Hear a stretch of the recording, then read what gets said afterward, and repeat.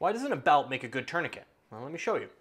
Okay, very quickly, the reason why is because when we tighten a belt, all we're gonna be able to do is create enough tension that we're gonna be able to compress these superficial veins. We're not gonna be able to create enough tension and pressure in order to compress these arteries. And this is gonna be the main problem that we're gonna have in most major hemorrhages.